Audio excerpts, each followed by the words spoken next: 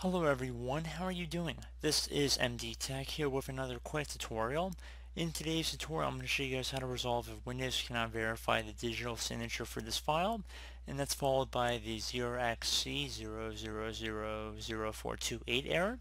So this should hopefully be a pretty straightforward tutorial, and without further ado, let's jump right into it.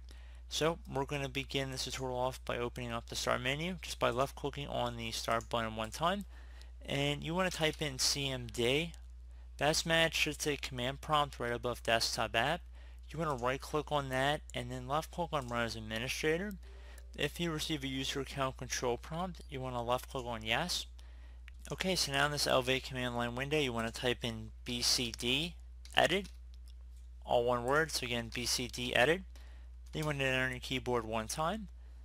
Now you want to type in BCD edit space minus sign set, and then you want to do another space. So again, BCD edit space minus sign set. Now whatever's underneath identifier, or I should say right across from it underneath a Windows bootloader, you want to highlight over it, so including the end brackets. You don't want to highlight any extra stuff, just the brackets and whatever's in here. So once you've done that, just right click on it one time.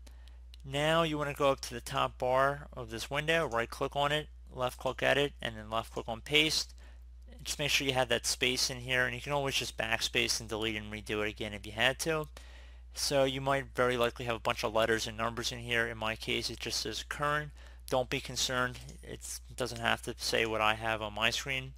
So once you have that, you want to do another space and then type in no integrity checks, and this is all one word, so no integrity checks. After I got the end brackets, no integrity checks, all one word. It's very important. Then you want to do another space and then type the number 1. So just 1 after that. So again, just another space after no integrity checks. Then type the number 1. Then you want to hit enter. Should say the operation completed successfully. At this point, it would suggest restarting your computer.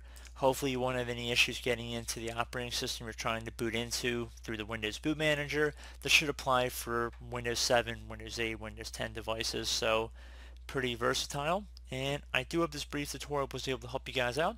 And as always, thank you for watching, and I do look forward to catching you all in the next tutorial. Goodbye.